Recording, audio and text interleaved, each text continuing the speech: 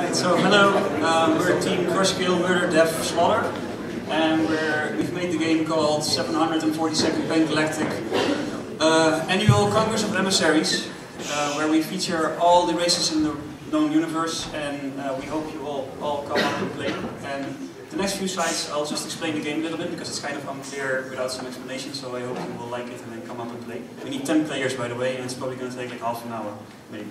So if you have the time, let's go. So number 2, please.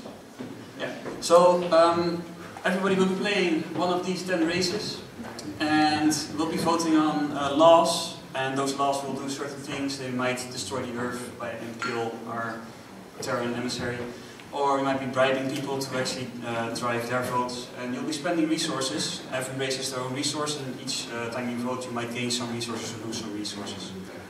And you have a basic income per turn, and there's a timer for how long the time you have to vote. And you can only vote one at a time, because you have one voting station, and you have to go there, and without anybody seeing what you do, you vote. On the next screen, you see like when you go to vote, you have to select your race. We'll be assigning you all a race where you can choose, and then you can select. And we go to the next slide. And then you'll be presented with your voting ballot. You have 15 to 20 seconds to vote. You can see your own goal to win. Everybody has their own goal to win. It might be collecting a number of resources, or it might be killing another race, a specific race.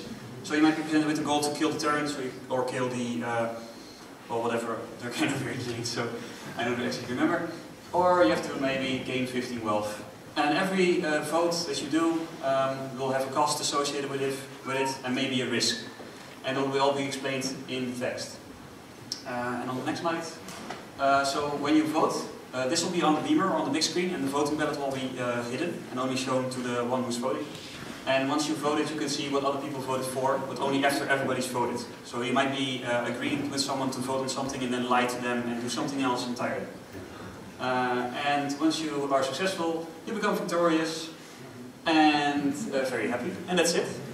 I hope to see you soon. We're upstairs in the beer garden, and we need 10 people, so please come and show up.